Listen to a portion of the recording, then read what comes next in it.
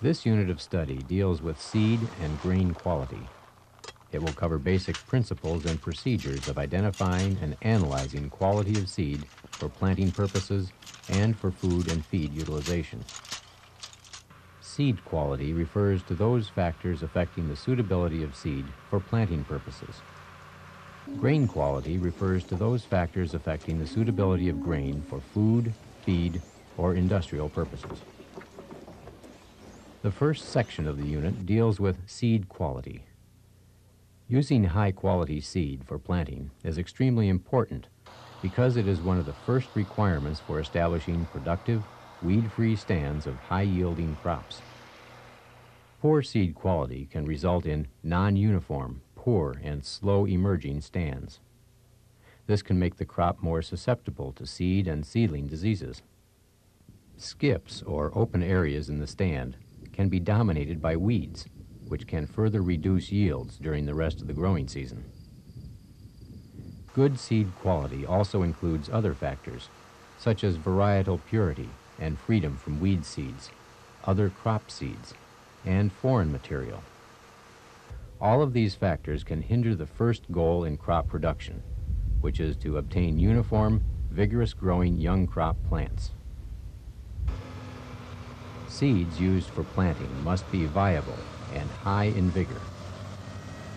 Viable seeds are those that have the ability to germinate. Seeds with high vigor are those that have the capacity to produce strong, rapidly emerging seedlings. Thus, high-quality seeds germinate better and produce more vigorous seedlings than poor-quality seeds. The next topic for study is the section on seed germination. You should now stop the VCR and study this section in your text. Then return to the VCR for further tutoring.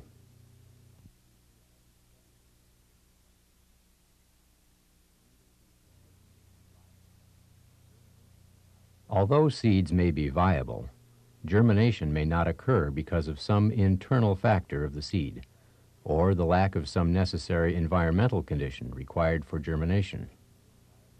Seed dormancy refers to the condition where viable seeds do not germinate when favorable germination conditions are present. Seed dormancy is frequently caused by physical or physiological factors of the seed. An example of physical dormancy is hard seed coats. The seed coat of some species, like alfalfa and other forage legumes, can physically impede the movement of oxygen or water into the seed, which is necessary for germination to proceed. Scarification, or artificially altering the seed coat to increase permeability, is often used to overcome seed dormancy due to hard seed coats. Scarification may be accomplished by mechanical abrasion or by chemical treatment of seed coats using weak acids or other materials. Physiological dormancy may be due to hormonal inhibition or immature embryos present in seed of some species. Crops like barley and wheat frequently have short-term physiological seed dormancy. This is caused by hormonal imbalances of germination inhibitors and promoters present in the seed. A short period of storage, or after ripening, is needed to alleviate dormancy and obtain maximum germination potential. Even viable, non-dormant seeds may not germinate if external requirements for germination are not present. External requirements vary among crop species and include correct oxygen, moisture, and temperature. In some species, light is required for maximum germination potential. However, most of the major crops do not require light for germination. The conditions of the seedbed can influence germination by influencing the microenvironment surrounding the seed. For example, waterlogged soils may be too low in oxygen content for proper germination.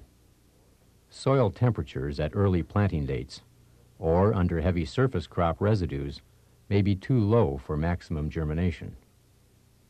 In sandy soils or in later planting dates, soil moisture may limit germination.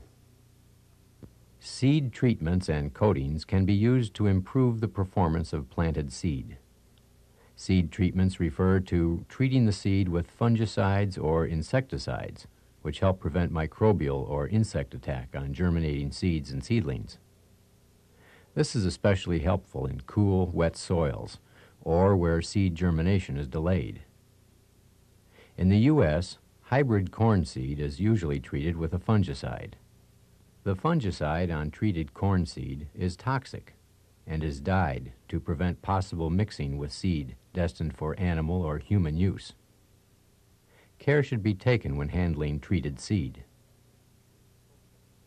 Research is also being conducted on seed coatings. Seed coatings generally refer to a variety of substances used to coat the seed for different purposes. Encapsulating seeds in pill-like coatings can be used to make bigger or more uniform-shaped seeds to aid in planting. They may help reduce the environmental hazards associated with treated seed by impregnating pesticide chemicals into the coating. This approach may reduce toxic dusts and chemical leaching in soil. As coating technology advances, seed injury resistance, seed storability, and timing of seed germination in the field may be possible by regulating coating characteristics. These advancements may help lower use of toxic seed treatments. The next topic for study is the section on seed tests. You should now stop the VCR and study this section in your text. Then return to the VCR for further tutoring.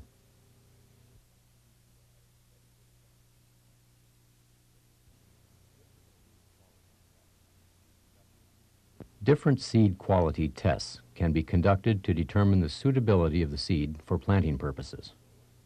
These tests provide useful information to the grower, buyer, and seller of seeds. One of the most common seed quality tests is the germination test.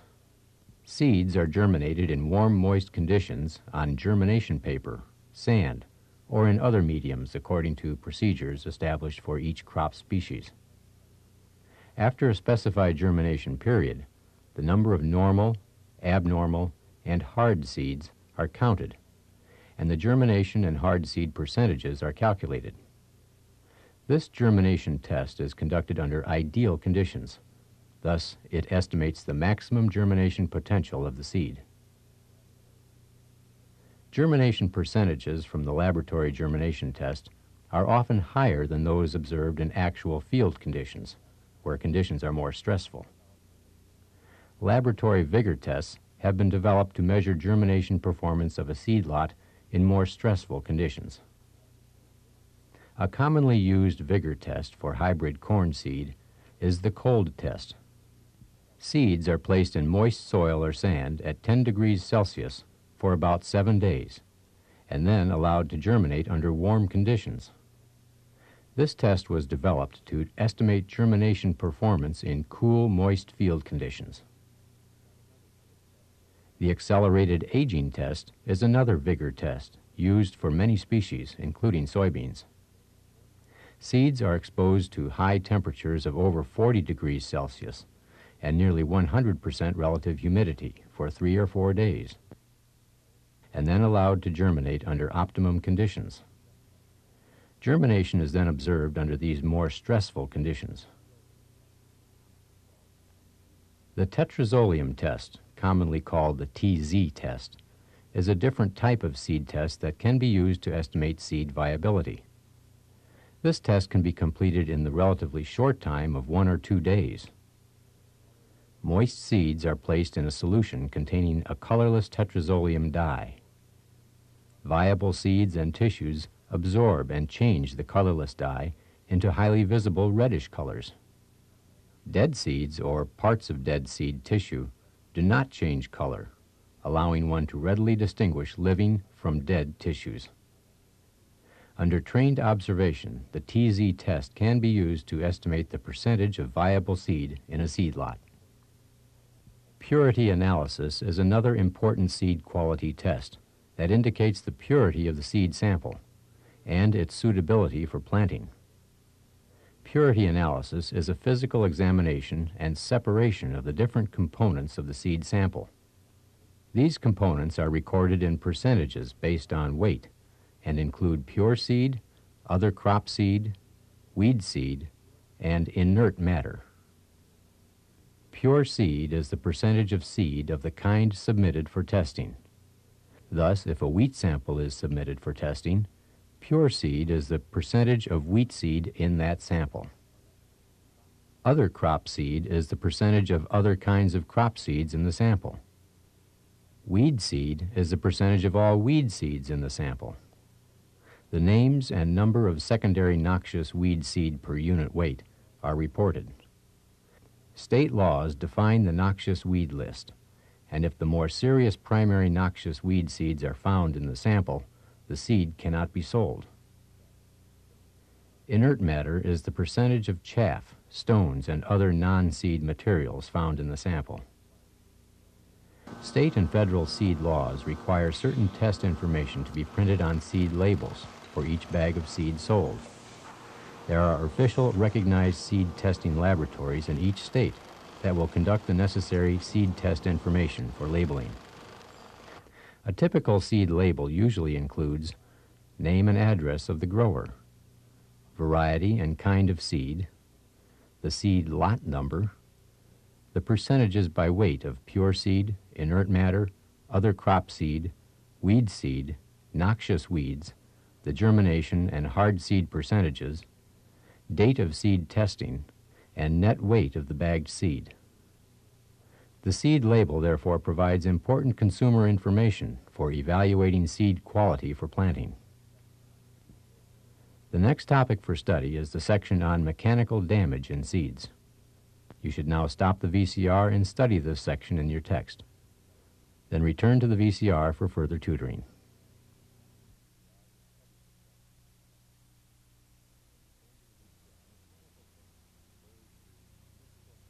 Mechanical damage refers to the physical damage of seed from harvesting, cleaning, and handling. Sometimes the damage is obvious. Seeds are split, broken, or cracked. Other times, small cracks in the seed coat or internal damage occurs that are difficult to visibly detect. A sodium hypochlorite test is a quick, unofficial test for determining cracked seed coats and mechanical damage in soybean seeds. It can be conducted using common household bleach, which contains about 5% sodium hypochlorite. Dilute the bleach using 1 part bleach and 4 parts water. Soak 20 or more randomly selected seeds in a container containing the diluted bleach, and check for cracked seed coats during the next 10 to 15 minutes. Seed coats of the cracked soybeans will be swollen and separated from the cotyledons. This test can be conducted in the field during combining and helps determine if combine adjustments are necessary to reduce mechanical damage. Mechanical damage can injure seeds internally, which may be detected only by proper laboratory tests. Thus, gently handling seeds during harvesting, transporting, conditioning, and bagging operations are extremely important in maintaining good seed quality. A few of the ways to minimize mechanical seed damage are harvesting seed at the right moisture content with properly adjusted harvesting equipment, using bucket elevators and rubber belt conveying systems, avoiding unnecessary metal-on-seed contact, and preventing large vertical drops of seed. The next topic for study is the section on determination of pure live seed. You should now stop the VCR and study this section in your text. Then return to the VCR for further tutoring.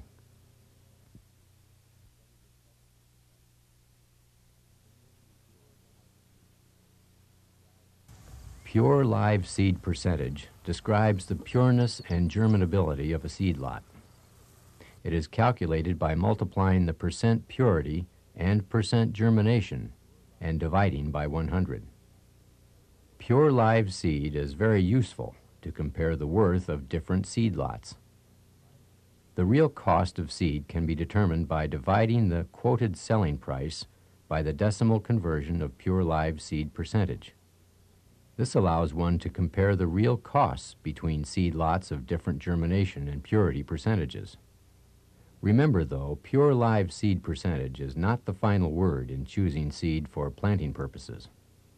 If a seed lot contains seeds of a troublesome weed, you may not want to plant it even though it has a very high pure live seed percentage. Pure live seed calculations also allow farmers to adjust seeding rates for germination and purity differences in various seed lots. For example, suppose the recommended planting rate is 5 kilograms of pure live seed per hectare. The seed you are planting is 80% pure and has 90% germination, which gives a pure live seed percentage of 72%. Dividing the recommended 5 kilograms per hectare planting rate by the decimal conversion of 72% gives the actual seeding rate needed to plant 5 kilograms of pure live seed per hectare. In this example, the planter should be adjusted to plant 6.9 kilograms of seed per hectare to attain the desired seeding rate. The next topic for study is the section on increasing seed supplies. You should now stop the VCR and study this section in your text, then return to the VCR for further tutoring.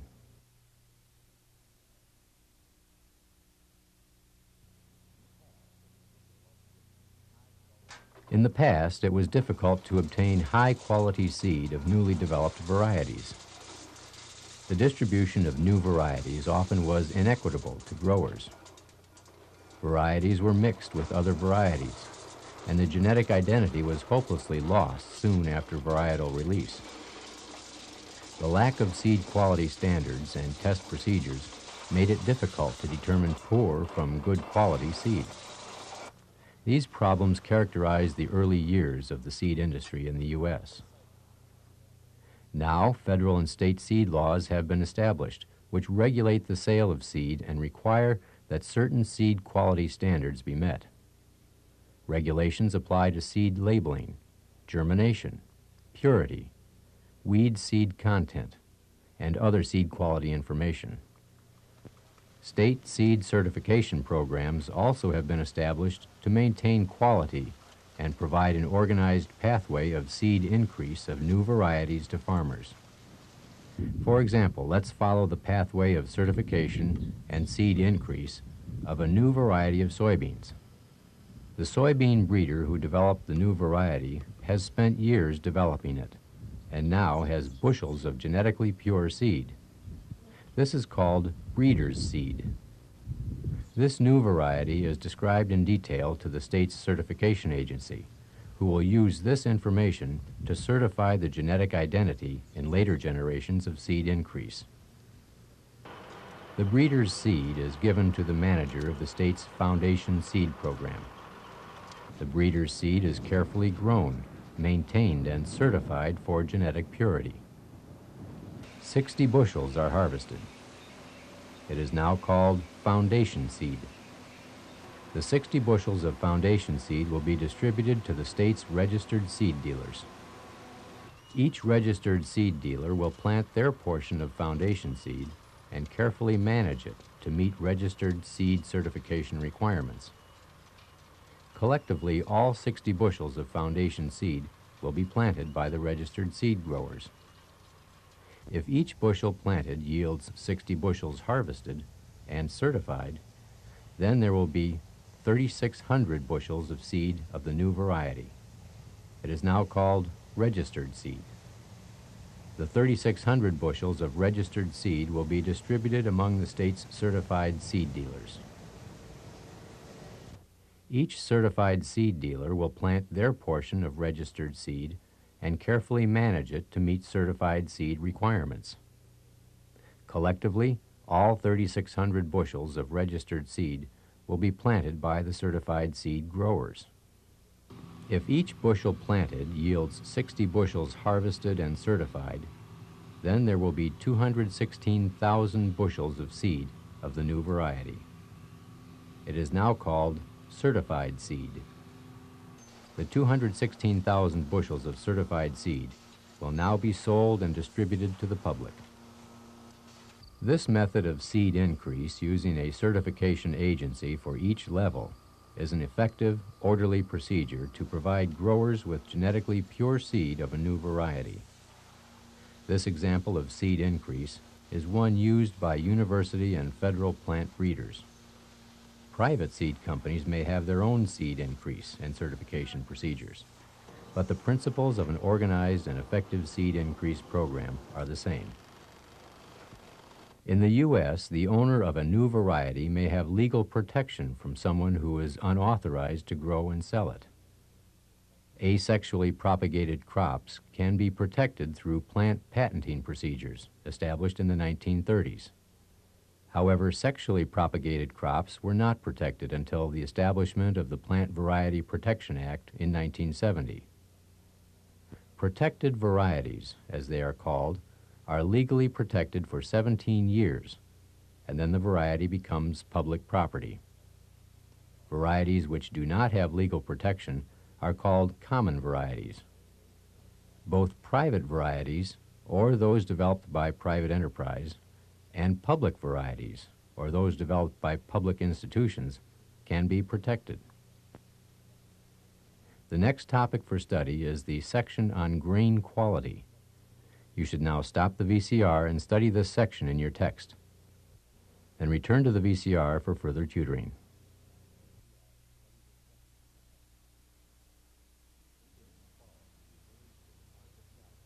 Grain quality refers to the market value of the grain, either for feed or food purposes. Unfortunately, before the early 1900s in the U.S., grain quality factors were not clearly defined. These factors varied according to the particular buyer interested in making a cheap purchase. In 1916, the U.S. Grain Standards Act was passed, which established grain quality standards for different crops. This act provided a uniform means to identify grain quality. U.S. No. 3 sorghum, for example, is similar quality whether the grain is in New York, New Orleans, or Des Moines. By officially determining grain quality through established procedures, grain market quotations and buying and selling transactions can take place in the world's trade centers. Grain pricing in the U.S. is based on U.S. No. 2 grade quality basis. Grain buyers for domestic and export markets in the Chicago and Kansas City Boards of Trade, for example, become more confident and willing to purchase grain when quality is known. Grain handling and transportation is also improved because grain can be stored and moved in bulk according to quality. Buyers of grain often purchase large amounts that can be transported by rail, barge, or ship. A food processing company in Michigan can order a 100-car train load of U.S. No. 2 quality corn in Iowa and be confident that each hopper car on the train is No. 2 quality. The procedures for grading grain are established for each crop and outlined in the U.S. Grain Standards Manual. The Federal Grain Inspection Service is responsible for licensing, supervising, and regulating grain inspection procedures. Most grain brought in by farmers is not officially graded.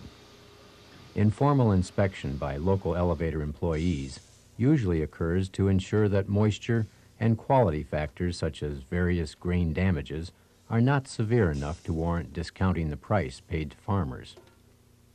Grain quality discounts are not usually imposed unless the quality is below U.S. No. 2 grade standards. Official grading is commonly needed, however, when requested by the buyer, or if grain is transported in interstate commerce. Licensed grain inspectors, approved by the Federal Grain Inspection Service, are responsible for officially inspecting and grading grain. Official grades are often needed as grain is bought and transported from country elevators and major grain terminals at river and coastal locations. Grading grain to assess the quality is only as good as the sample. Proper sampling is necessary to obtain an accurate representation of the whole lot. Automatic sampling devices are used to sample grain throughout the grain mass. The sample size taken is approximately 2,000 grams. Once the sample is taken, grain inspection personnel examine and verify the type of grain. They look for any evidence of heating, presence of live grain insects, or grain odors such as musty, sour, or pesticide odors. The sample is divided into smaller portions for further analysis. This is done with a sample dividing device, such as a Borner divider. This device is designed to divide the sample without bias, so that the true representation of the original sample is maintained. Of the 2,000-gram sample, a file sample of about 1,000 grams is stored for future reference, in case the grade is questioned and appealed for reconsideration. The remaining 1,000-gram sample is used to determine moisture, test weight, grain damages, and other factors. Sample sizes for different determinations may range from less than 50 grams to more than 200 grams. The grain sample is examined to determine the class of grain. Class refers to the overall type of grain, such as corn, hard red winter wheat, six-road barley, and yellow soybeans. Some types of grains have subclasses, which further describe the grain class and suitability for different purposes. For example, there are 8 classes of wheat. 3 of these classes are divided into subclasses. Hard red spring wheat is a class that is utilized as a bread wheat. It has a subclass called dark northern spring wheat, which is extremely desirable to millers and bakers. Classes and subclasses are determined on varietal and kernel characteristics. Grain samples are also examined to see if any special grade designations apply. Special grade designations do not influence the numerical grade, but are noted on the grain grading ticket and further indicate desirable or undesirable grain characteristics. Terms such as infested, ergety, garlicky, smutty, and extra heavy are examples of special grade designations. The procedures and requirements for special grade designations vary for different crops. Dockage is measured for some crops. Dockage is all material that is readily removed by cleaning operations. It is determined by specially designed dockage machines or by hand sieves. Dockage is measured as a percentage of sample weight and noted on the grain grading ticket. Dockage, when applicable, indicates how clean the grain is. Grain moisture is determined by approved and regularly inspected moisture meters. Moisture percentage does not influence the numerical grade of grain, but is noted on the grain grading ticket. Grain moisture is extremely important to all grain users because it influences transportation, storage, and processing value. Additional analyses of the grain sample are used to determine grade factors. Grade factors are those that affect the numerical grade of the grain. Samples of various sizes are used, and many require hand separation and visual inspection for each factor. Information published in the grain inspection handbooks outline the grade factors for each crop. For example, the table of grades and grade requirements for maize indicates factors which determine numerical grades ranging from 1 to 5, with 1 being the highest rating and sample grade being the lowest rating. These factors include test weight, heat-damaged kernels, total damaged kernels, broken corn and foreign material, stones, glass, and other factors. There are many types of grain damages that inspectors look for. Examples of grain damages are heat-damaged kernels that may indicate poor storage conditions, excessive kernel respiration and spoilage, or heat damage from drying grain. Insect-damaged kernels, sprout-damaged kernels, weather-damaged kernels, and diseased kernels are other examples of grain damages. After all determinations are made and numerical grades or sample grade factors are assigned to each factor, the overall grade of the lot is written. The overall grade is the lowest grade of any individual factor. For example, suppose the numerical grades for individual factors in a sample of sorghum were number 1 for test weight, number 2 for heat-damaged kernels, number 4 for total damaged kernels, number 3 for foreign material, and number 2 for broken kernels and foreign material. The overall grade of the sample will be number 4. The determining factor is total damaged kernels. The overall grade may be written as US number 4 sorghum, determining factor total damaged kernels. If the special grade designation of infested was required, then the overall grade would be written as US number 4 sorghum, infested, determining factor total damaged kernels. Seed and grain quality are important goals that affect many aspects of agriculture, from production and storage to marketing and transportation, and to processing and use. Producing and maintaining high quality are critical components to a sound agricultural system. This is the end of the chapter on seed and grain quality. You should now be ready to try the self-evaluation test at the end of the chapter in your text.